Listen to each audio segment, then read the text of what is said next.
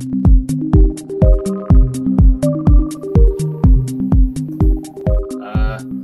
let's start. Welcome everyone to this session, this Rally Rampage session, navigation session. This is the third episode in my series to help guys navigate using a mobile device. I'm also going to do a screen share of my mobile device to illustrate and show you Locus Maps. So to start off with, I'm going to start with my slides, but this is a live demonstration, so don't stress. Okay, so to start off with, I'm quickly going to tell you guys just what is Locus Maps. We're then going to look at the installation overview, how the interface looks, main functions, how to set it up, and how to then how to do stuff like how to navigate on your bike using this. And for those of you guys that don't have a coffee, this is the way to go. my dad cup.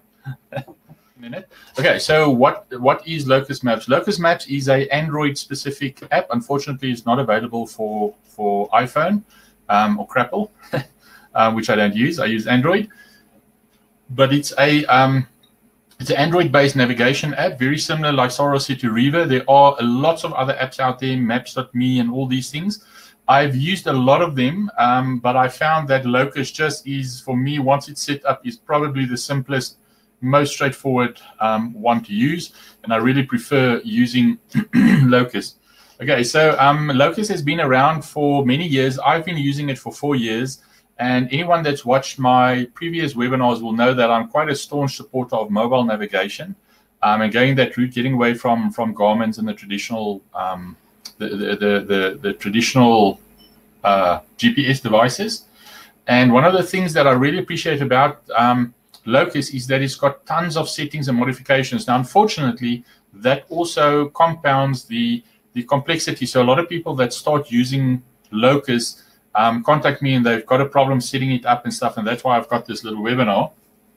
And although it's got so many functions, this is not a sort of a feature dump webinar. I'm not going to take you through all the features. I'm actually just going to show you the features that I use. Now, what I use it for is I use it for adventure riding, group riding, day outs, multi-day events. I even do timed and competitive events, all that from my mobile phone and using just Locus. So before I talk too much on that, let's get going and let's get started. I see.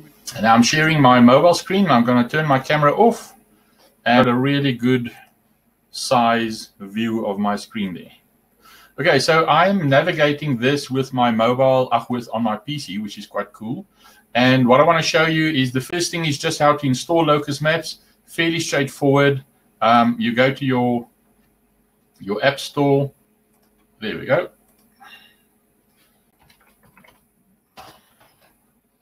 You have two versions of Locus Maps to look at. Locus, the free version and the paid version. I'm currently on the Pro version, and all you do is you basically install it. I can't remember the cost, and because it's already installed, it doesn't show the price, but it's really not that expensive. I think it's about $10 for a lifetime. It's 100 Rand. Keith, great.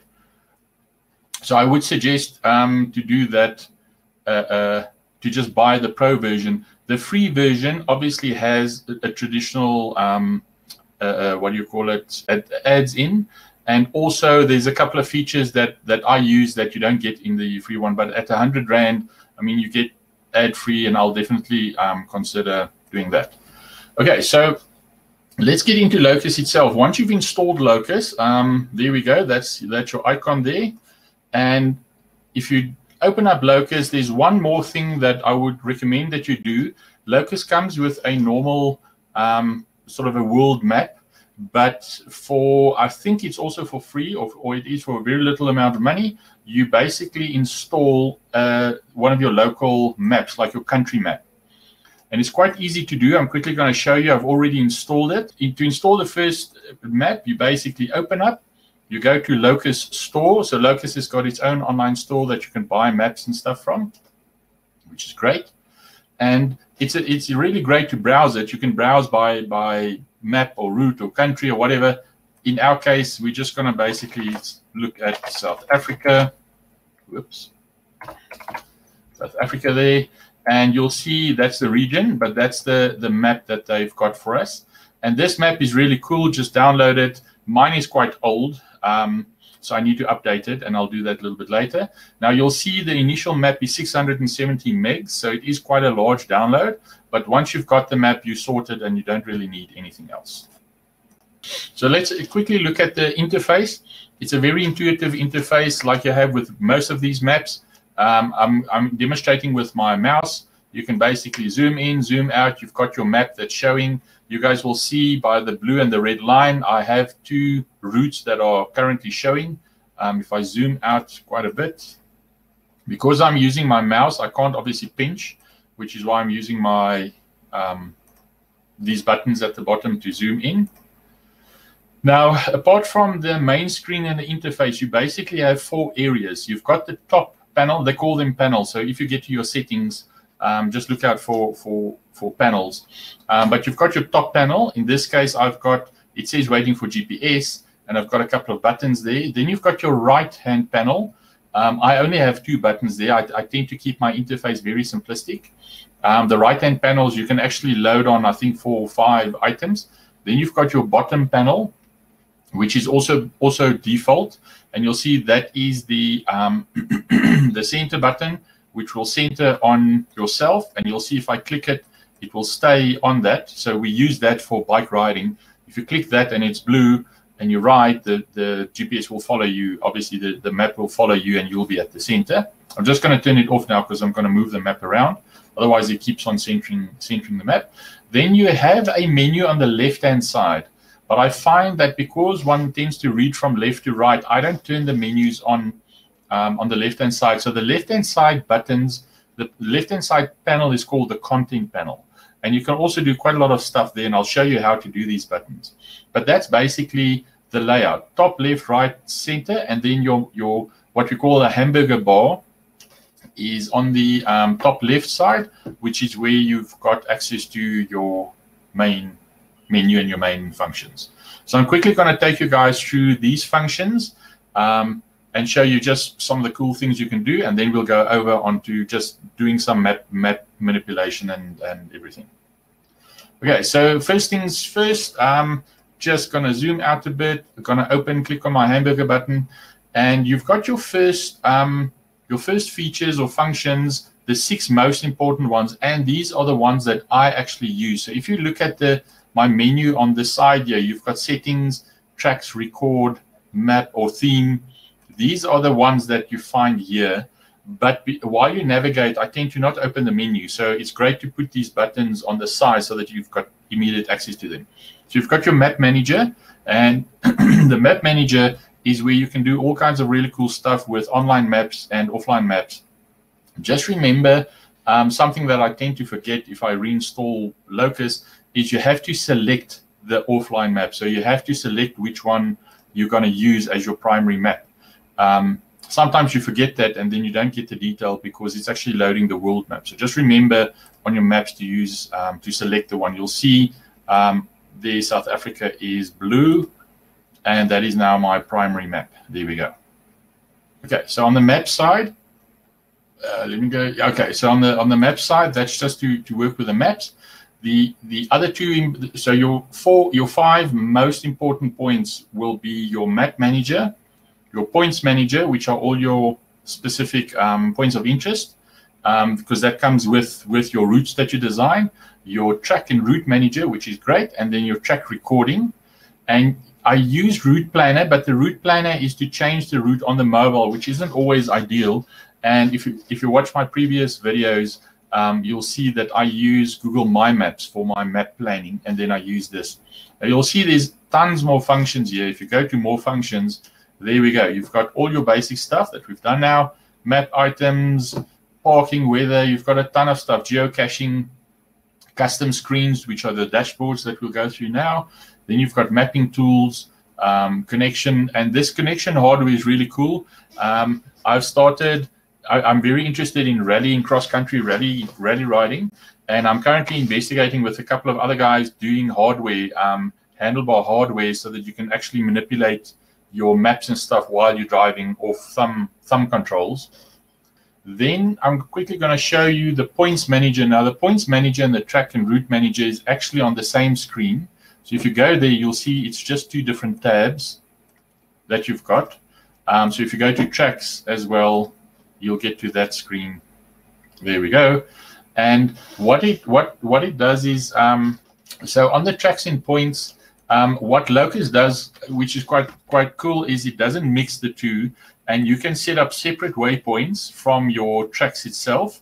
And what I do is, these are all folders. So I tend to give all my different trips names, and then my maps will be, so if I've got let's say the Gauteng Stampede, which is one of our Gauteng outrights, if I go there, that's all my routes and tracks and planned tracks, and even the recordings. If I design the route and I ride it and I record it, I'll save that back into this folder. So the one folder has got all the routes of this Gauteng Stampede, but I actually create the same folder name under points. So if there's a Gauteng Stampede on this side, I'll create, you have to do it manually, I'll create a Gauteng Stampede on the point side, which then has all my points in. So if I import anything from Google My Maps, I send the points of interest to points, and I send the routes to my routes. Okay, so the points and tracks are quite cool. We'll go through that now. Let's say we can actually do this one. I actually want to go to tracks, and I just want to give you guys an idea of, once you save stuff, what it looks like. Ooh, that's not good. Let's take any of these maps. I can basically select the map, open it. I can also edit the map. I can display it and go crazy with it. But basically, to get to it, you open your menu and you go to your tracks manager. Now, you'll see on my right-hand panel, I put a shortcut for to get to my tracks, because I actually constantly show and display and hide tracks. So this is quite a great shortcut to get straight to your points in your tracks to do that. Now you'll see also what's quite cool with Locus is I have a couple of maps visible, and there's only 3. I know, because I've actually obviously now for the demonstration done that. But I want to know where they are, because I actually have a couple of 100 tracks on this Locus database. So to get to that, you'll see on the right-hand side, just next to the name, it actually shows how many items are in this folder, how many items are visible. And that's really a feature that I love of Locus, because it's now easy to see. I've got 1 Centurion to Cullinan visible. There it is. And I've got, if I just scroll down, there's Gauteng Stampede, and there was another one. There we go. There's a Stampede Light, which is also visible. So this interface to manage your tracks is actually great. And on some of them, let's say like the Gauteng Recce, we've got almost 100 points, which means that if those points are scattered all over your map actually gets quite busy, and it's really great to see how many points are active. You'll see none of my points are active. I tend to keep my points inactive. Okay, so just let's go back to the menu. On the left-hand side, the map manager, points manager, track and route manager. Then we've got track recording, which is also something that you constantly do. And I keep on recording tracks. So even if I design a track in Google My Maps, I will still record the track so that I've got a per meter or per 5 meter detailed design of it. So your track recording, what it does is, if you select it, you'll see at the bottom here, it adds on the record panel on top of your other one, and that's quite easy then to just click on record and start recording your route. And I can hide that panel as well. Now again, because I constantly use maps, tracks, and recording, I've got them loaded here. So you'll see on my right-hand panel there, I've got the recording app, and I'll show you now how to do these panels. So yeah, so I can turn my panels on and off.